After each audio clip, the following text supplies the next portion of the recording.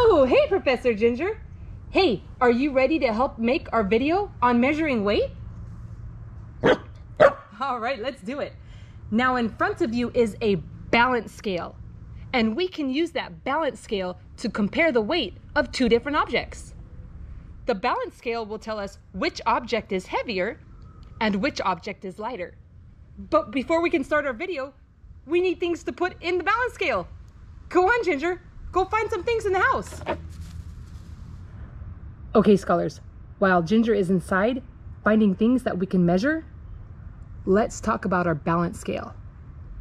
What happens to the side that is heavier? Good. It goes down. What happens to the side that is lighter? Right. It goes up. All right. Let's measure some things to see which are heavier and which are lighter. Oh, hey, Ginger. Good. You're back. What did you bring to measure? Oh, check it out. Ginger brought a baseball and our sight word card. Hey, what word is that? Yeah, that's the word do. All right, scholars, I'm going to put the baseball in the yellow side and our sight word do card in the red side. Make your guess. Which object do you think will be heavier? Let's see if you're right.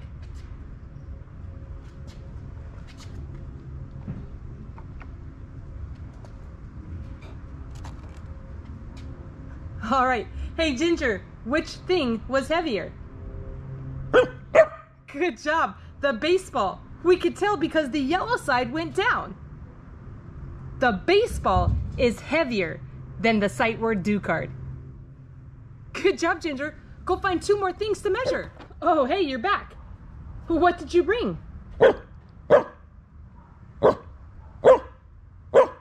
Did you ask Axel if you could have his mouse toy? All right, all right. All right, so Ginger brought Axel's mouse toy and one of our big glue sticks. All right, scholars, which item do you think will be heavier? All right, let's see if you're right.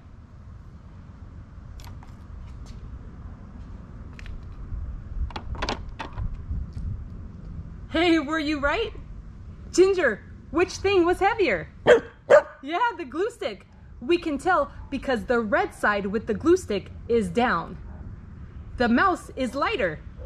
The mouse is in the yellow side, which is up. The glue stick is heavier than the toy mouse. The toy mouse is lighter than the glue stick. Way to go, Ginger. Go find two more things to measure. Oh, good job, you're back. What did you bring? Oh, check it out. Ginger brought a bottle of bubbles and a blue marker. All right, scholars, make your guess. Which object do you think will be heavier than the other? All right, let's see if you're right. I'm gonna put the bubbles in the yellow side. Whoa. And the marker in the red side. Wow, the red side didn't even move. Were you right? All right, Ginger, which item was heavier? Yeah, the bubbles. We know the bubbles are heavier because they are in the yellow side, and the yellow side is down. The marker is lighter. It's in the red side, and the red side is up. The bubbles are heavier than the marker. The marker is lighter than the bubbles. All right, Ginger, go find two more things to measure, but let's make it tricky this time.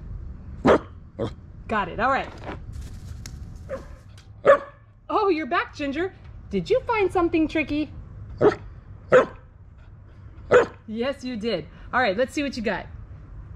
You have a yellow cube and a brown cube.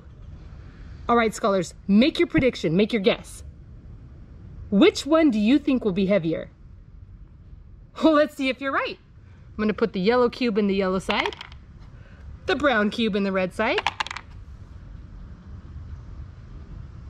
Hey, look, the balance scale is moving. But one side is not staying down and one side is not staying up. The balance scale is balanced. That means that both cubes weigh the same. The yellow cube is as heavy as the red cube because they weigh the same. It didn't matter that they were different colors. One brown cube weighs the same as one yellow cube. Way to go, Ginger. That was tricky. Did she trick you guys, scholars? Oh, way to go. Thanks, Professor Ginger, for helping us make our video on measuring weight using a balance scale. Now if there were a balance scale big enough for you to fit on one side and Axel to fit on the other, who do you think would be heavier? You're not saying? Why not?